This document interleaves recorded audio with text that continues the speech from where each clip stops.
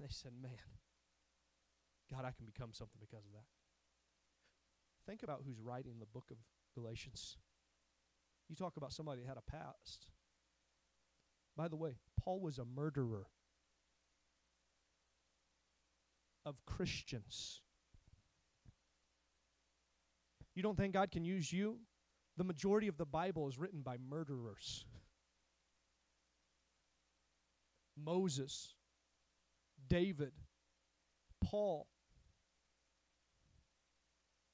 What did God do with their past? Listen, here's what's amazing. God didn't remove it from the book so nobody would know. He left it there so that you and I could have hope that regardless of what our past was, God can free you from it, and He can use it for His glory. And maybe you're here this morning and your old flesh is telling you that you can't do anything, that God can't use you because of who you used to be. And you're being held in bondage.